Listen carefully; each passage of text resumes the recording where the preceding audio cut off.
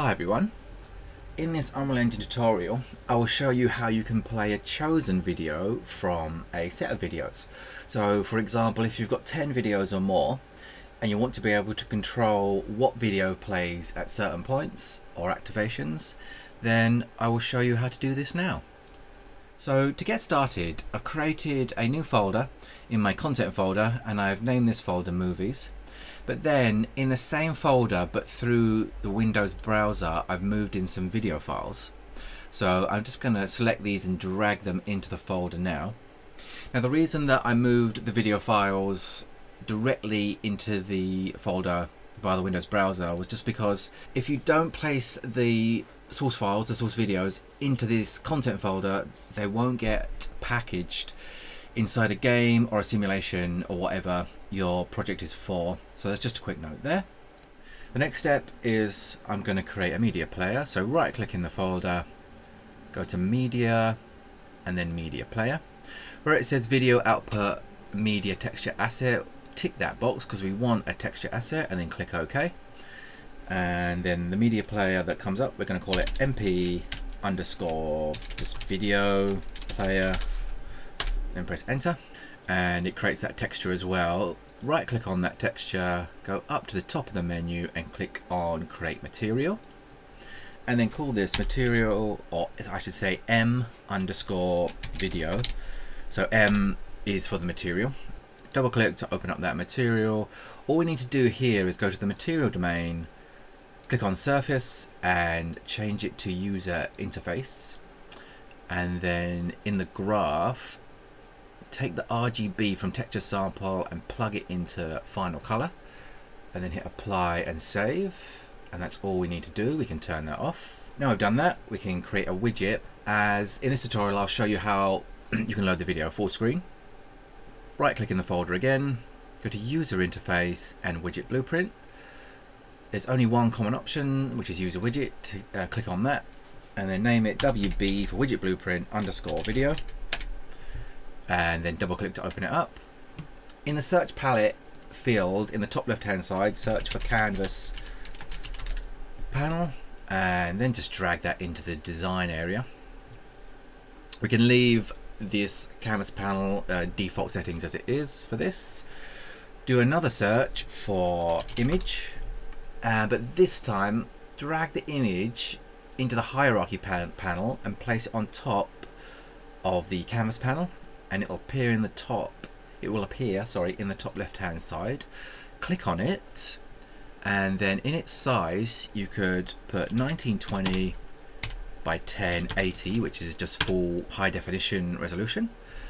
Beneath, or slightly beneath this size, we've also got a field for image. So click on the drop-down list there, and search for video, and add in the M underscore video. So this is the material that was just created, and hit compile and save.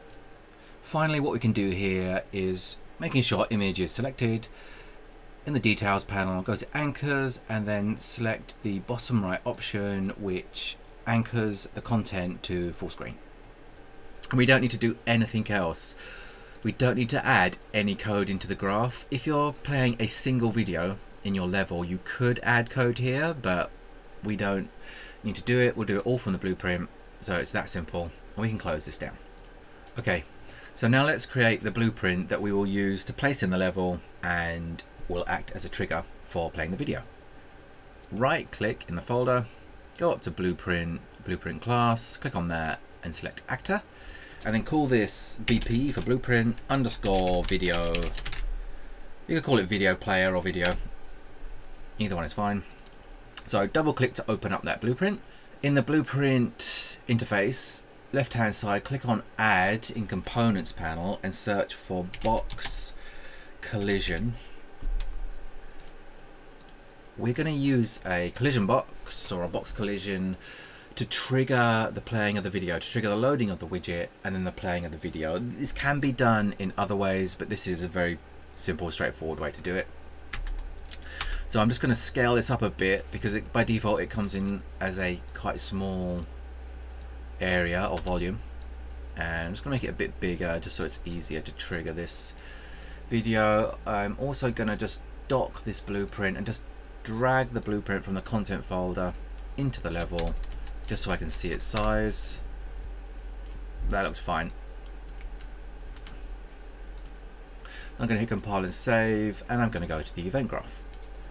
We don't need any of these default nodes that get loaded, so we can select those and delete them, and then hover over the box collision we just added, right click and go to add event, and then select on component begin overlap. So what this node does is when the player character overlaps with this collision box, it will execute any following nodes that are connected to this red node here. So I'm going to drag off of the top socket, which is the white arrow, which is the execution pin, and I'm going to search for open source, and I'm going to untick context sensitive.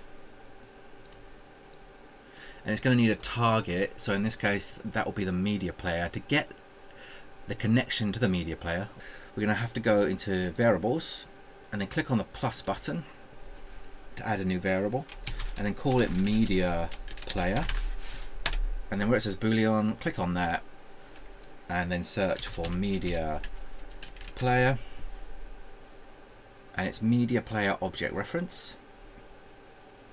And you can drag this in and then select get media player and then plug that into the target, and that should be fine.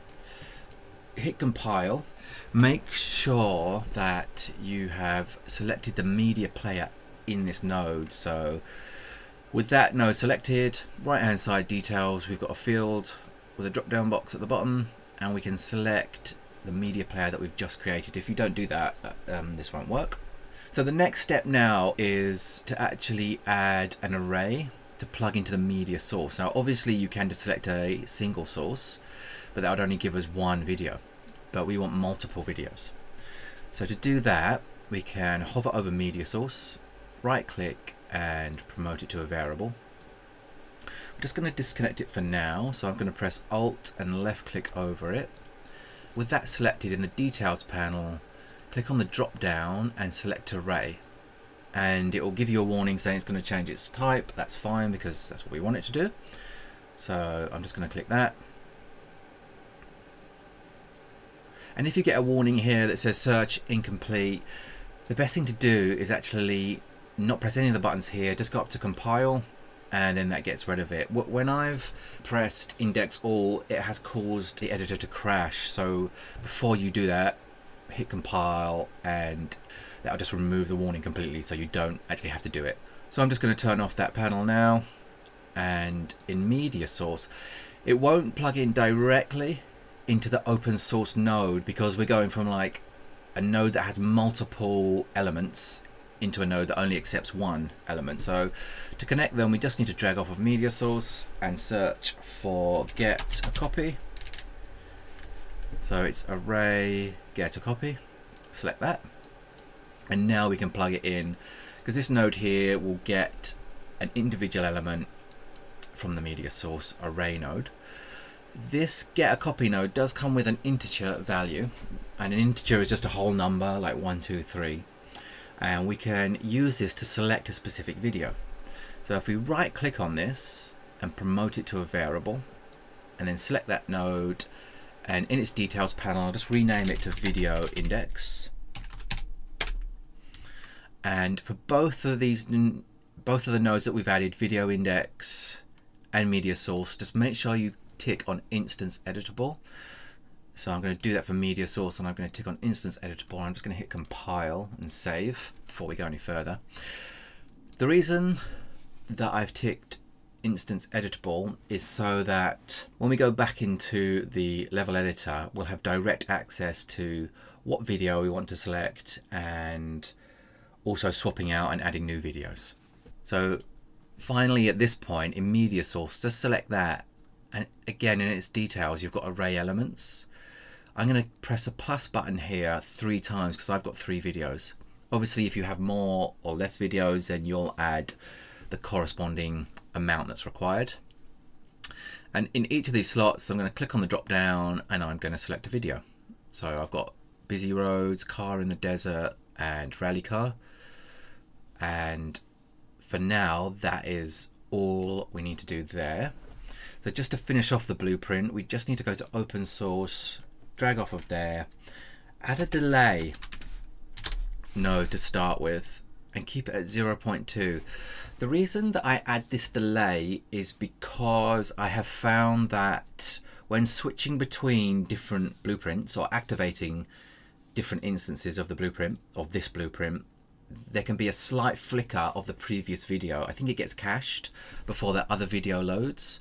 So this gives the blueprint time to load the new video without a sudden flash or a quick flash of the previous video. And when you've added that, just drag off of completed and search for create widget. And in the class, select that and search for video. And we've got WB video. That is the widget we just created. So select that one. So from the create widget node, drag off of that and search for add to viewport. And then from the return value, drag off of that and plug into target. So what we want now is just a way to remove the video from the viewport. For that, we're going to keep this pretty simple. We're just going to click on box, right click, add event, and then on component begin overlap. Drag off of that and search for remove from parent. So when our player leaves the collision box area, it will remove the widget and the video from the viewport. So drag off from remove from parent and search for close, as what can happen is the widget can get removed but the video will keep playing. So we want to make sure we close the video as well. So you want media player and close. Make sure you select that one because there's a few close options there. For target, it's going to be the media player. So to save adding another media player node, I'm just going to drag off of media player here and plug that into target. And for the remove from parent, that also needs a target, so we can drag off the return value of the widget node or the create widget node and plug it into target. It's getting a little bit messy here with the different connection lines going underneath the node, so I'm just going to drag this media player node maybe to there, drag these over to here, and I'm going to hover over the connecting line and double click, and that adds a reroute node. And perhaps I'll do that again here, like so. That looks a bit better, just so it's a bit tidier. Like so. There you go, that's nice. Nice and tidy. The final thing we can do here is, if your video has sound, we can go to the components panel, click on add and search for media, and search for media sound. Click on that component, and in its details on the right hand side where it says media player, make sure to select the video player media player, otherwise that won't work. So this should work now. Let's hit compile, let's hit save, and let's go back into our level. So I've already placed this blueprint into the level, but what you should have is, if we make sure that blueprint is selected, and in its details we've got media source and video index, and that's because we made them instance editable and they've appeared in our details. And if I just click on that, it's got these 3 videos that I added. I can click the plus button and add more videos if I want to, or I can click the arrow here and actually delete a video if it's not required. Now where it says video index, this corresponds to a video in our media source list. So by default it's set to 0, and index 0 plays busy roads.